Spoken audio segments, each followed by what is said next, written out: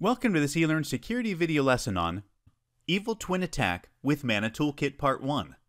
In this video, we're going to demonstrate how we can conduct what is known as an Evil Twin Attack using a toolkit known as Mana. With an Evil Twin Attack, our main goal is to duplicate a known target access point, ESSID, also known as SSID, conduct a deauthentication attack against a station connected to the legitimate access point, and with some social engineering, obtain a pre-shared key for a WPA2 wireless network once the station connects to our evil twin or rogue access point by serving a phishing web page. We'll also cover a second attack vector where we'll use the evil twin attack method to capture NTLMv1 or NTLMv2 hashes from a connected station, which we could potentially use to access additional systems which the customer might have exposed on the internet. For instance, an SSL VPN using LDAP authentication which is not enforcing the use of multi-factor authentication. For the most part, we'll be utilizing a tool known as Mana or Mana Toolkit by SensePost and is available from the following GitHub repo. First, a requirement for this attack is that we have the appropriate hardware. Specifically, we'll need two separate wireless adapters that support packet injection, monitor mode, and access point or master mode. For our purposes, we are using two Alpha Wireless BGN USB adapters with Atheros chipsets, similar to the one seen here, which supports everything we'll need to conduct this attack.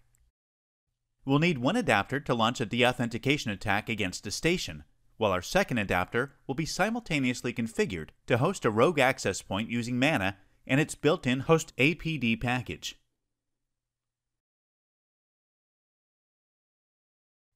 As you can see with the ifconfig output, we already have our two adapters ready, one of which is WLAN0 and the other WLAN1. We'll also be using several components from the AirCrackNG suite to identify a target access point and send deauthentication frames to a connected station. AirCrackNG can be downloaded from the following URL and alternatively is installed by default on Kali Linux.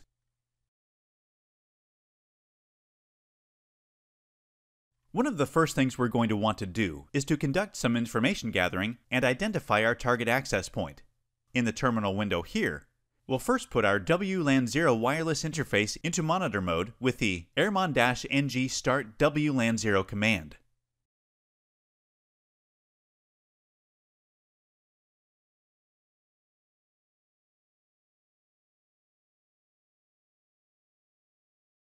We can see after we run the airmon-ng start WLAN0 command that we now have a new interface named WLAN0mon. This is now our monitor interface. Next, we're going to use the aerodump-ng tool to briefly monitor our target access point. Let's take a look at the aerodump-ng help to see what switches we can use to focus in on our monitoring task.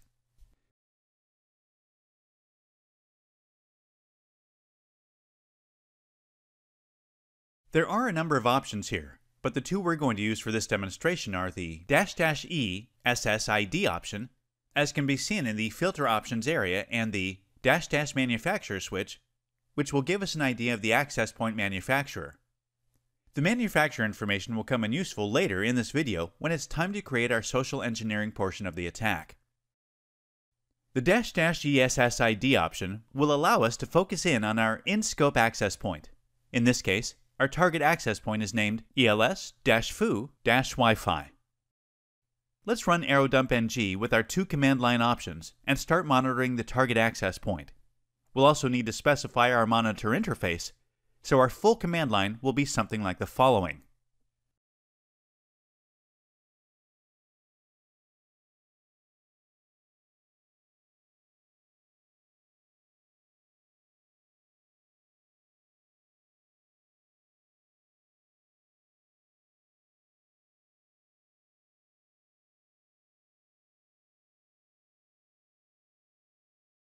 Some things to notice about the ELS-foo-Wi-Fi access point configuration from the aerodump-ng output is that it is configured to use WPA2 encryption with a CCMP AES cipher, and PSK denotes the access point is configured to use a pre-shared key authentication scheme.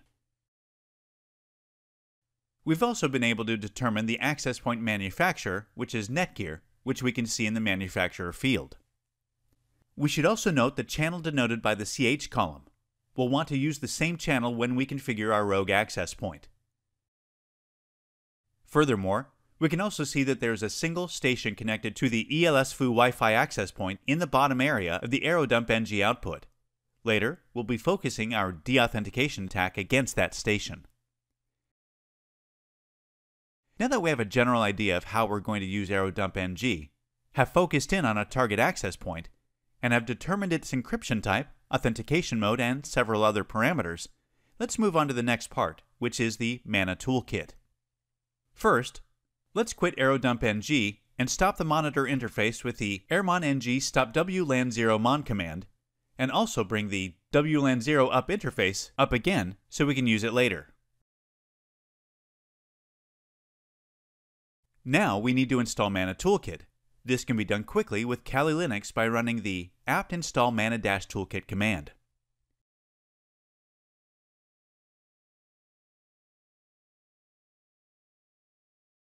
We've already installed it on this system, but as you can see, it is available via the default Kali Linux package repos. Once we've installed it, the main program should now be located in the /user/share mana-toolkit directory. Let's navigate there. Now before we run Mana, we need to modify some of its configuration files. Since we're specifically trying to run an evil twin attack, we're going to temporarily disable some options, and make some other minor modifications to the configuration. This is important since if we need to leave all of the options enabled, we run the risk of targeting stations and access points which are not within our scope. So, first, let's change into the Run Mana directory. In this directory, we'll notice there are a number of different scripts we can use to start Mana. Each one of these are used for different purposes. For example, if when a station connects to our access point, we want to route all of its internet traffic through our host, we would use the start-nat-full.sh script. For our purposes, we're going to use the start-noupstream.sh script, which will not provide internet access to a targeted station.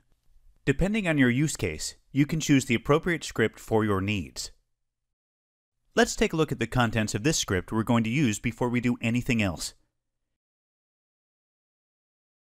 In the first several lines, we see that Mana will use WLAN0 interface to host our rogue access point.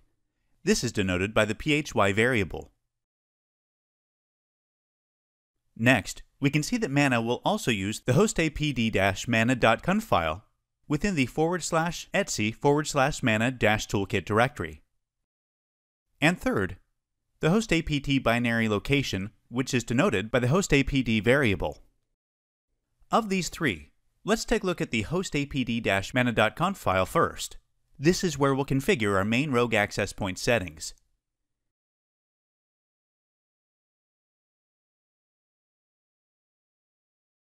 In the first several lines of the host apd-mana.conf file, we can set several values such as the interface option.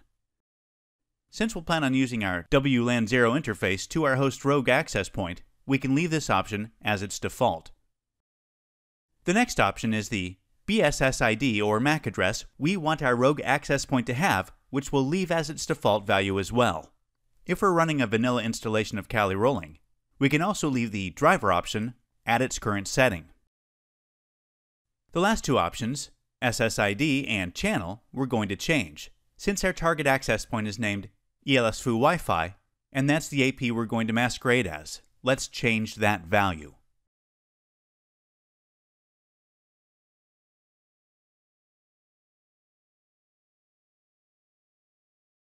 And since earlier we saw that the legitimate ELSFU Wi-Fi access point was on channel 6, we'll set our rogue access point to the same channel as well. We can leave all the other host APD options at their defaults for now. We'll save the file. Now that we've configured the properties for our rogue access point by modifying the mana-hostapd.conf file, let's go back to the start-noupstream.sh script and make some changes to that. Due to changes in command lines and options to third-party software that Mana utilizes, we need to modify several of the lines in this file in order for everything to work out smoothly. First, we're going to add -I switch to line 25, the one that starts with DNS mask. We need to add the switch before the PHY variable. This is due to changes in the DNS mask command line and is a known issue with the default Mana configuration.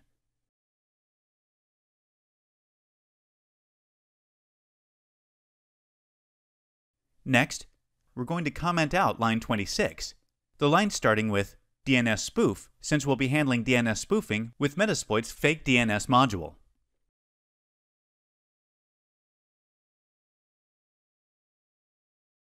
Lastly, we're going to comment out line 30, the one beginning with MSF console. Let's save our changes to that file, and we're done with our initial configuration for now. Some things we should know before we move forward with our attack.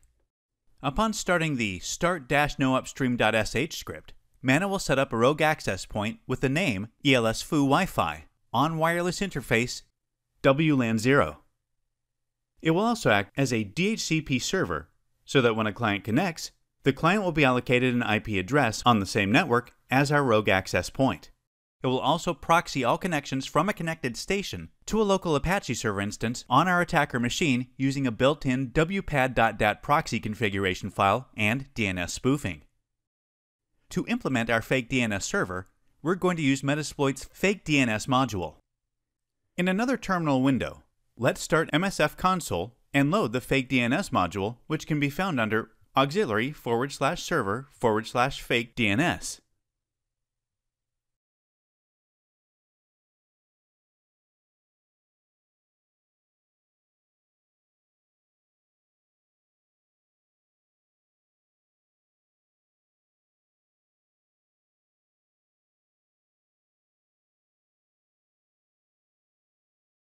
Let's take a look at the options for this module so we can understand what we're going to need to configure. First, we need to set the target action option to fake. This tells the module to falsely resolve DNS requests coming from our target and instead redirect them to our attacker machine. Second, we change the target domain option to a wildcard using an asterisk. This will redirect any and all DNS queries to our attacker machine.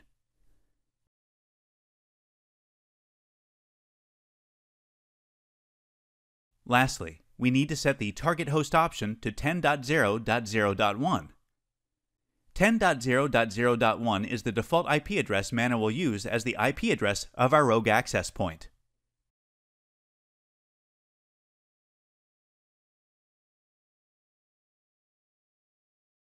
Once those options are set, we can run the exploit-j command to start the module, and we can, at this point, leave it in the background.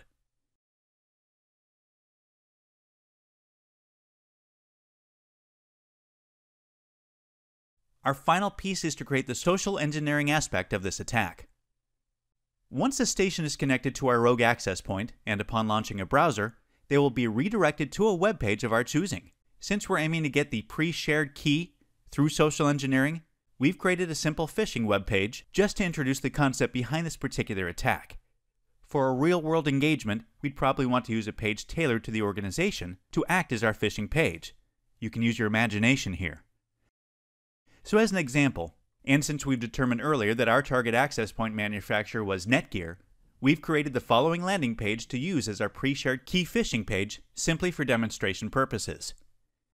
This is a simple web page with a form notifying about a firmware upgrade under the pretext of important security updates and requests that the user enter the wireless key or pre-shared key to continue.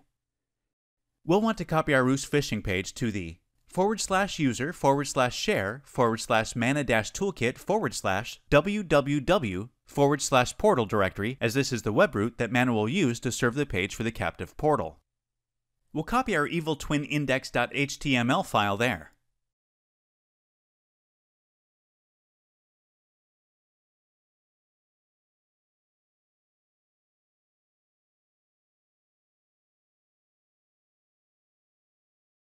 We'll also need to copy any images and other files you might be including for your phishing page. into the portal directory as well.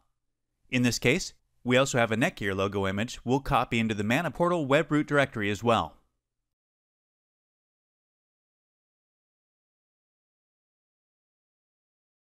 Once all of these pieces are in place, we're ready to conduct our evil twin attack. First, we'll fire up our rogue access point by running the start-noupstream.sh script we configured earlier.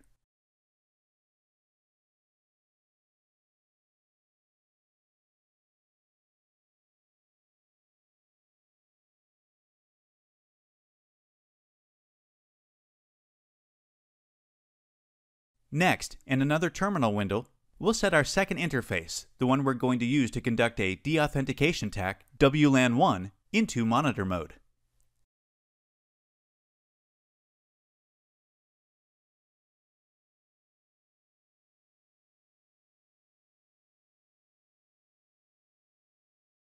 Next, we'll run the arrowdump-ng tool with our filter for ELS-foo Wi-Fi, but also this time we'll use the -- channel option to lock the monitor on channel 6. And also remember that our new monitor interface is WLAN1mon, since we're using the WLAN1 interface in monitor mode.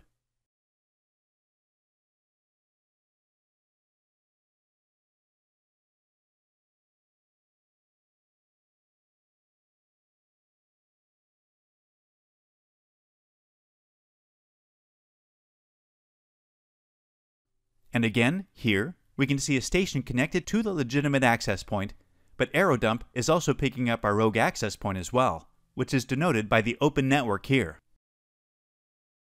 We can ignore that, as it's not important for our attack.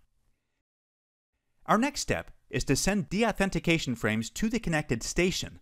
Assuming our proximity to the station is closer than its legitimate access point, the station should connect to our rogue access point. We'll use the airplay-ng tool to send our deauth packets from our monitor interface to the connected station with the following command.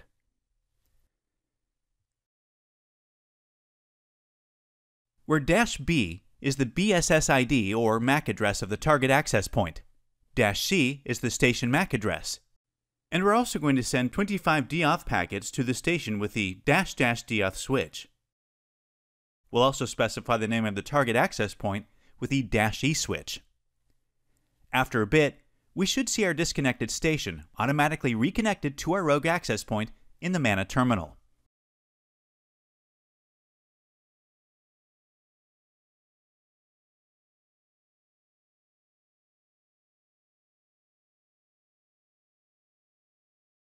We can see here that after the deauthentication attack, that the station has successfully authenticated to our rogue access point.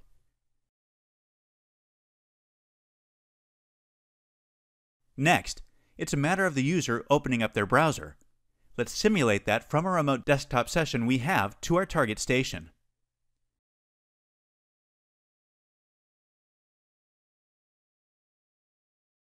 As we can see, the user's browser has been automatically redirected to our Netgear firmware upgrade phishing page.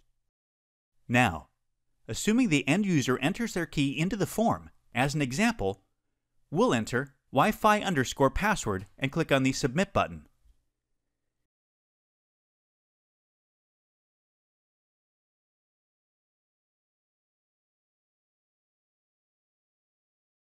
The attacker can then retrieve the pre-shared key from the Apache access log file.